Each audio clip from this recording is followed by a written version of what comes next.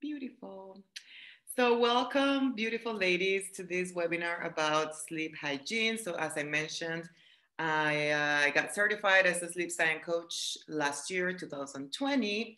And since I've been passionate about this topic, because I find not so many people out there is aware of how important it is to have healthy sleeping habits and why should we actually have a proper sleep. Okay, so that's what we're going to be talking about today. We're going to discover the power of a good night's sleep.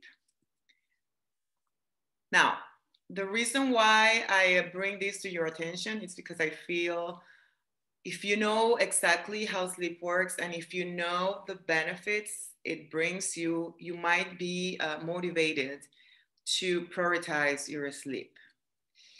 So, first things first, we have to understand that we have a body clock, an internal clock. Okay, so have you ever wondered how come we feel sleepy at night and we feel awake during the day? That is, if everything is normal with us. I mean, what makes us sleep at night and what makes us wake up during the day? What is it? Have you ever wondered back in the day how how did our ancestors live? Did they have an alarm clock? Did they have to go to work? Um, why were they sleeping at night and why were they waking up during the day? How much light did they have? Because there's something super interesting. It's that they, as we do, they would go to bed at night, they would wake up with the sun. Okay, so that itself, it's like it's a clue, right? It's okay, maybe the light has something to do with this. And then back in the day, they didn't have computers or TVs or even electrical lights, or when you look at the window, you see all this light. None of that was there. So for them, it was something that was telling them when to go to bed and when to wake up. And this something was basically the light. Okay, so the light is what's gonna tell us, it's what's gonna activate our clock, and this clock, it's gonna activate our body. So what happens when we see sunlight through our eyes? Okay, I'm not gonna go super technical, but it's fairly simple. You see sunlight through the lights. There are there is a protein in the retina that is gonna activate um, the suprachiasmatic nucleus. It's a really, really, really weird name. And that's going to activate our internal clock.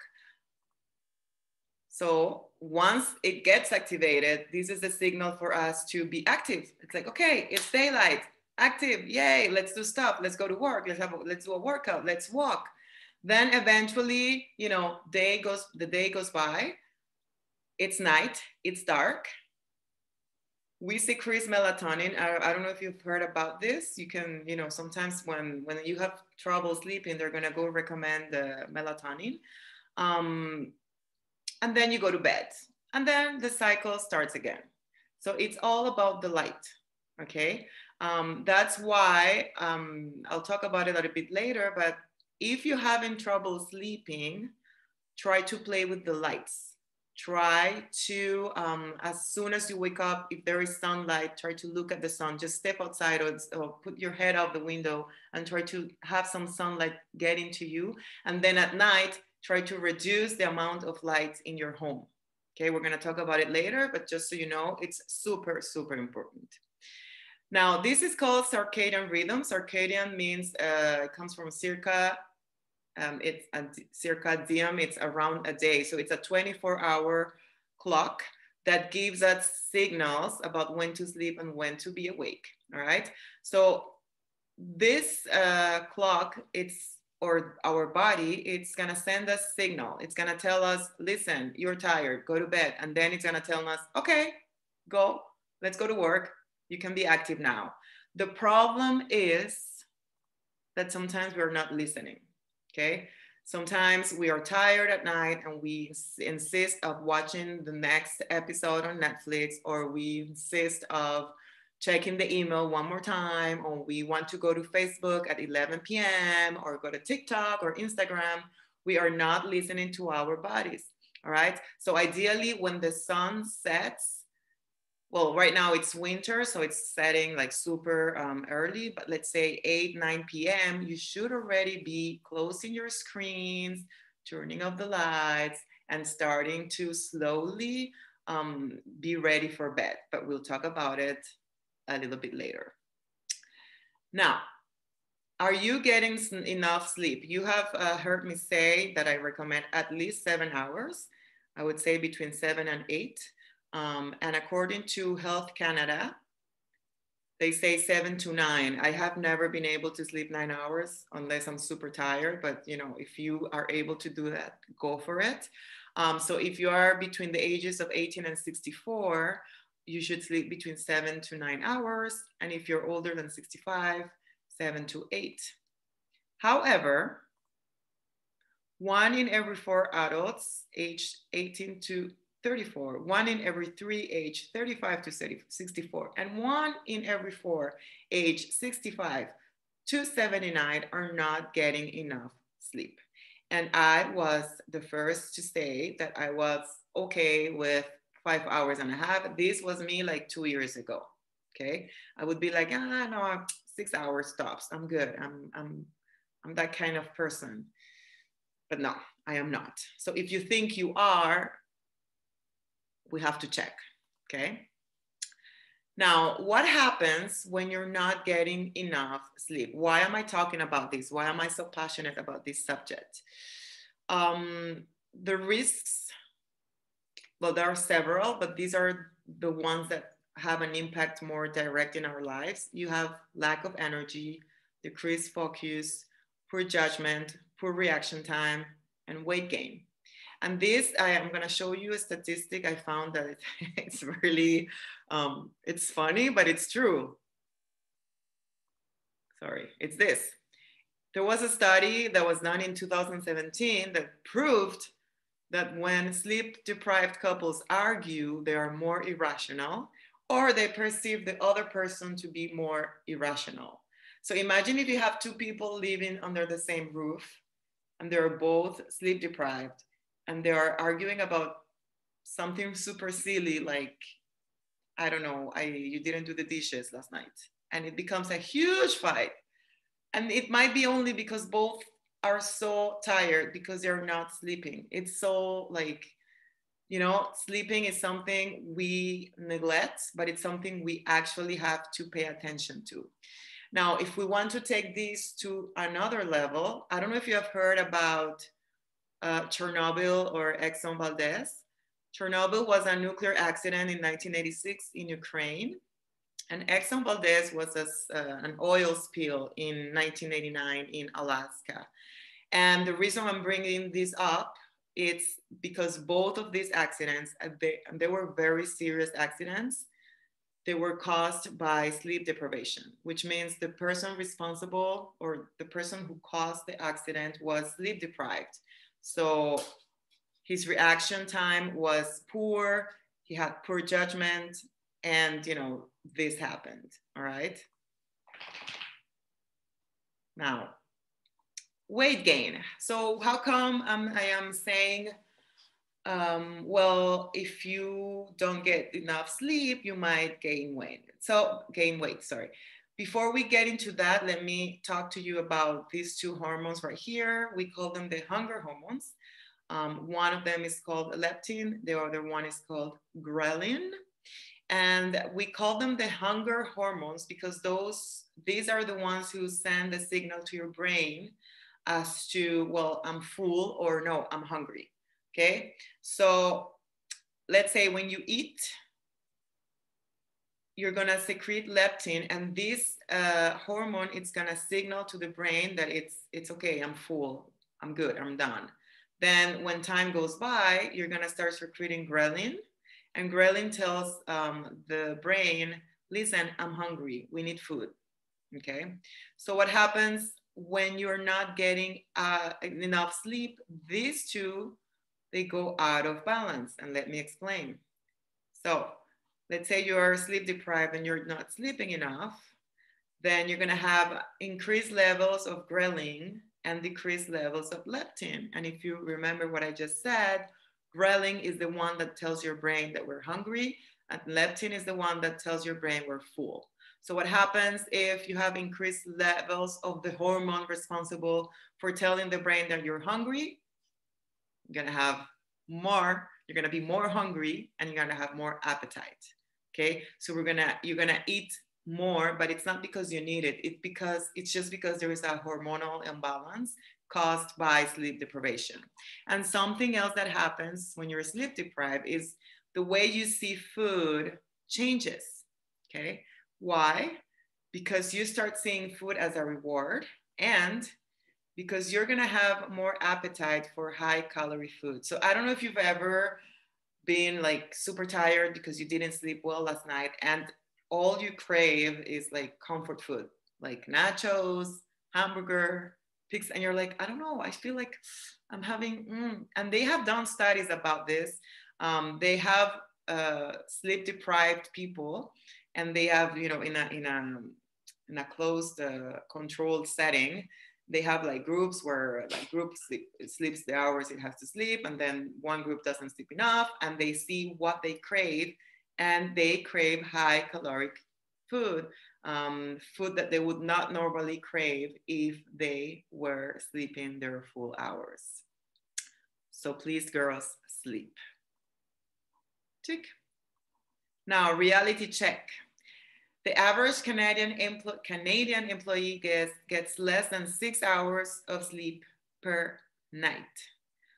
1 in 3 Canadians are chronically sleep deprived, including adolescents and children, which makes Canada the 3rd most sleep deprived country on the planet. This is not good. Oops, what just happened? Oh, sorry. Sorry. Oh, I clicked. Wait, let me get back. All right, here we go. In 2016, lack of sleep was costing the Canadian economy around 21.4 billion US dollars per year, according to the research group called RAND Europe. And besides lost productivity, sleep deprivation has been linked to disease and accidents. So this is a really serious. They say that someone who sleeps less than 6 hours per night has a 13% higher mortality risk than someone who gets between 7 and 9 hours. And then we go, you know, some people believe that they are okay. Let's say you went out partying and you're not drinking. You had 5 hours of sleep or 4, but you're okay because you didn't drink, right? But no, drowsy drivers may cause as many crashes as impaired drivers. And actually, there is statistics that show that fatigue is a factor in up to 21% of vehicle collisions, which results in about 400 deaths and 2,100 serious injuries every year.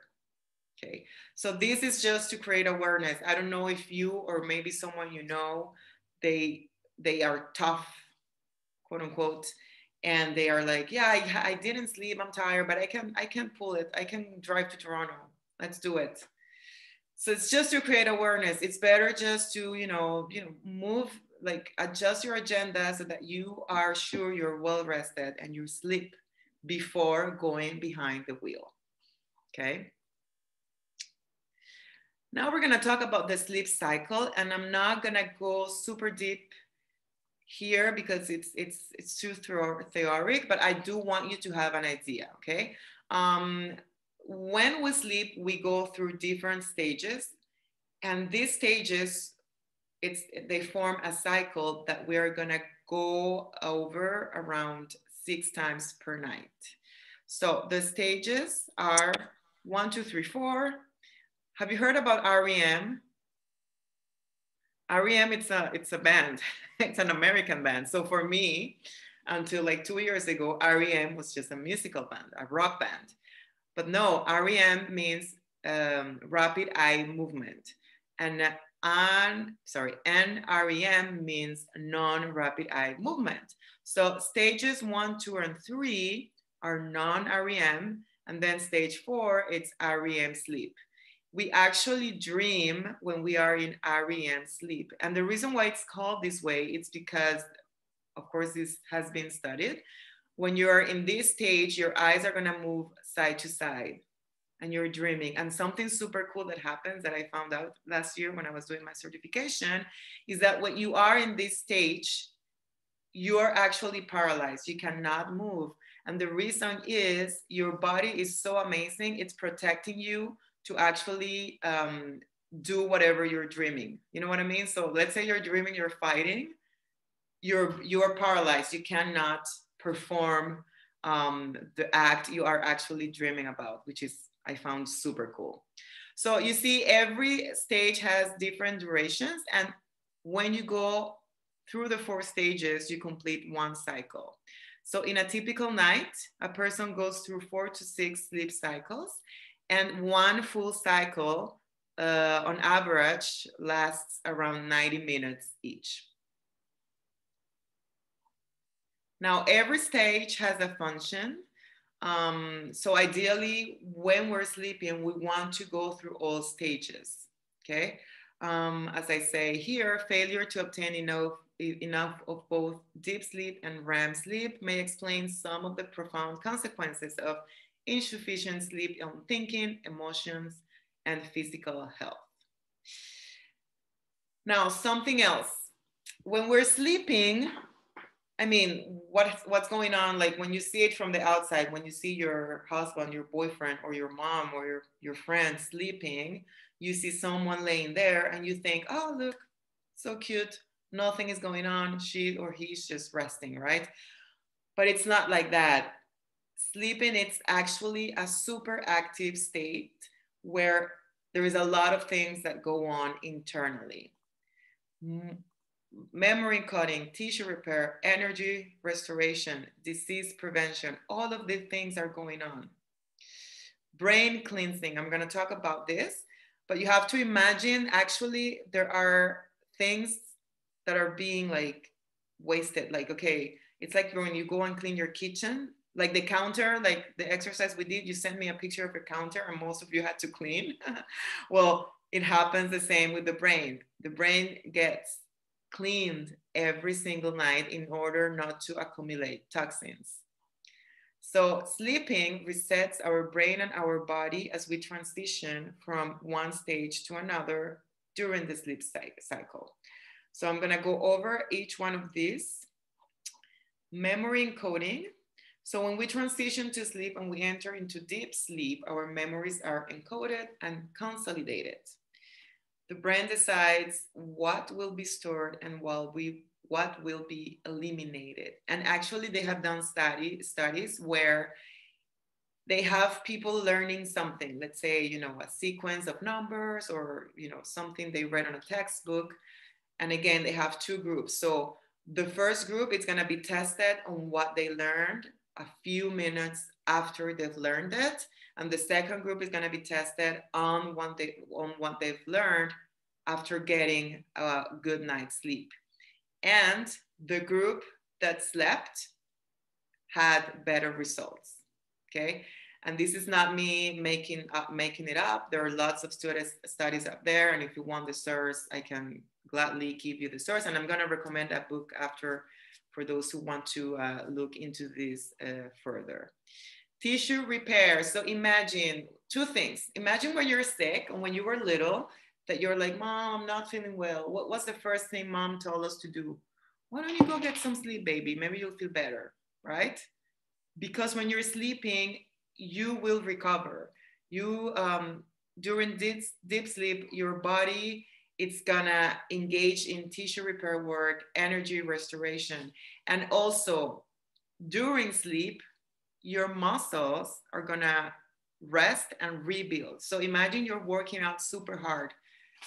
You have to sleep, you have to rest, because that's when actually you're gonna grow your muscles. All right. Disease prevention. Like here, I could go for hours, but I don't wanna talk about all that could happen disease wise when you are sleep deprived. But you know, diabetes, high blood pressure, heart disease, Alzheimer, many chronic medical conditions can arise from not sleeping well. Okay. And as I said before, I could send you links for you to read more about this. I just don't want to make this super long. But yes, trust me, they are also studies that have proven that sleep deprivation can cause several diseases. And this is what I was mentioning about the cleaning. Okay. So there is something called the glymphatic system, which is a system by which the brain is gonna keep toxins from building up. So it's gonna clean itself as you sleep, okay? If you lack sleep, these toxins are just gonna accumulate and you're gonna have consequences. And this is the example I said about the dirty kitchen. You don't want your brain looking like a dirty kitchen. Now, there are 4 pillars of sleep. Depth or quality, which means, okay, maybe you're sleeping or maybe you are spending 8 hours a night in your bed, but are you actually getting a full night's sleep? Are you actually going through the 4 stages? Are you actually having enough cycles of sleep? Duration, are you sleeping 5 hours or 9? Continuity, are you waking up at night? Regularity, are you going to bed and waking up at the same time every day? So these 4 metrics are the ones you need to look into whenever you are assessing whether you are having a good sleep or not. All of these 4 are equally important. So it's not that, yeah, well, I don't sleep very well. Like I don't dream and I don't go through the stages, but at least I'm getting 9 hours. No, it should be, I'm getting my 9 hours or 8 hours. I'm not waking up during the night. I'm falling asleep and waking up at the same time every day. And I'm actually getting deep and super high quality sleep. So how can we achieve this? Have you heard about sleep hygiene? What is that? Well, it's very simple. These are habits that will help you have a good night's sleep. And that's what we're going to talk about now. It's all about putting yourself in the best position to sleep well each and every night. So it starts by having a really nice environment, like a really nice bedroom, and a ritual for when it's time to go to bed so that you get consistent and uninterrupted sleep. Now, let's start with the bedroom. Something super important, girls.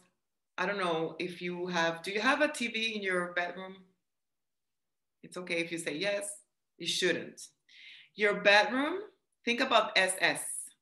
There are only 2 things that are supposed to happen in your bedroom: sex and sleep. Double S, okay? So checking your phone in your bedroom, having your computer in your bedroom, watching TV in your bedroom, those are to be avoided. The only thing I do in my bedroom before sleeping is reading. It's part of my ritual and it helps me fall asleep. But I dim the light. We're gonna talk about the light, but I dim the light so that I'm not getting bright light late at night, okay? Now, your bedroom should be dark, cool, quiet, peaceful, and comfortable.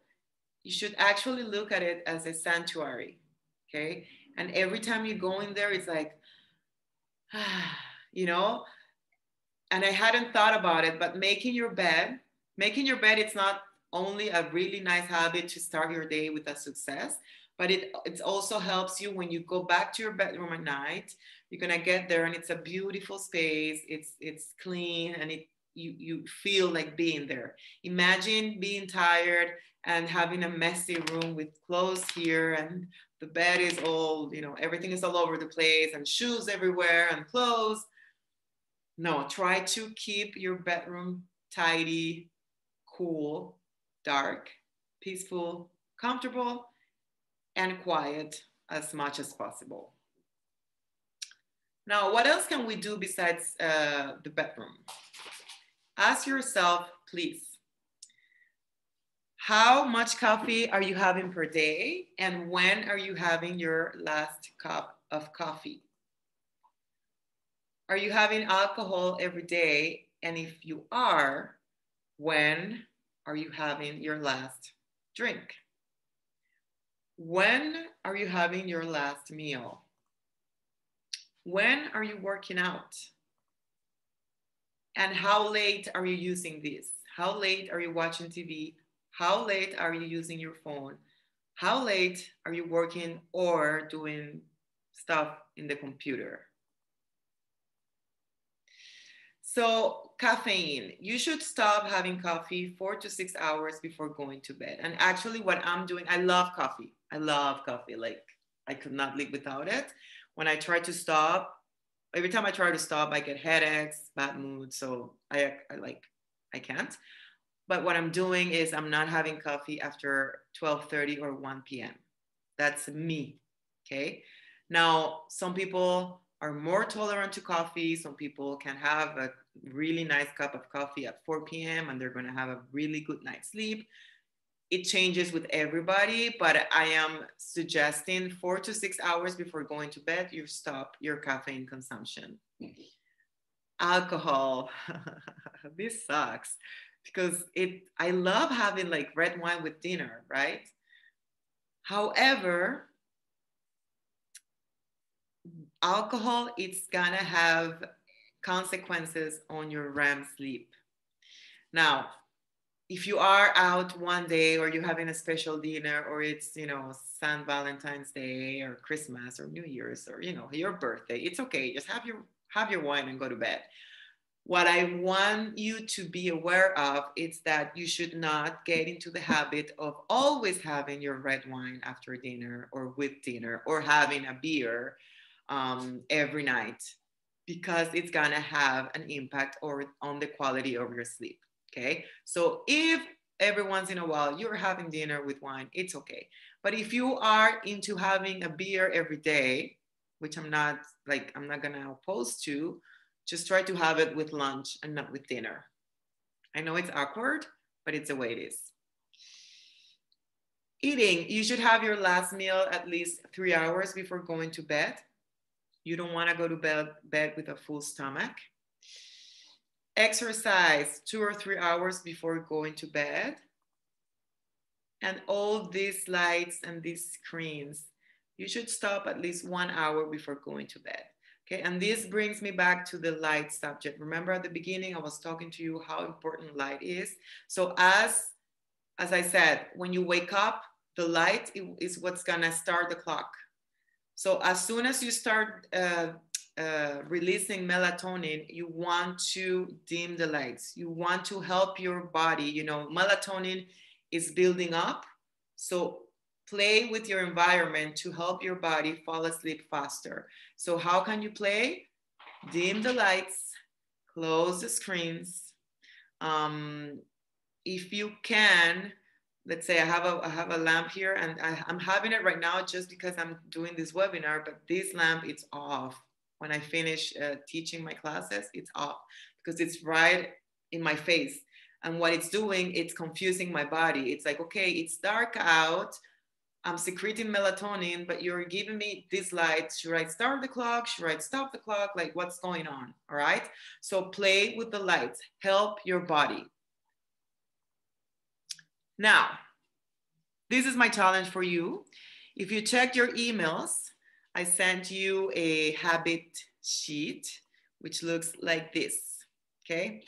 So what I want you to do, what I would love for you to do is track your habits and see how you're doing sleep-wise. So all you need to do is check let's say today, if you want to start today, no caffeine within 4 hours of bedtime, check. No alcohol, check. No smoking if you smoke, check. I exercise 2 hours or more before bedtime, check, check, check, check, check. All right. And if there is something else that you did that day, write it below. Okay. And just the point here is for you to realize if there is room for improvement. Maybe you're doing everything right and you're having an awesome night, but maybe your partner, your sister, your mom, your best friend, she tells you, listen, I don't know why I'm having issues sleeping. Well, maybe you can help her, send her this sheet, and maybe we can figure out how to improve her quality of sleep. All right. And with that being said, as I said before in the last webinar, every action you take is a vote for the type of person you wish to become. So what we're doing is building healthy habits.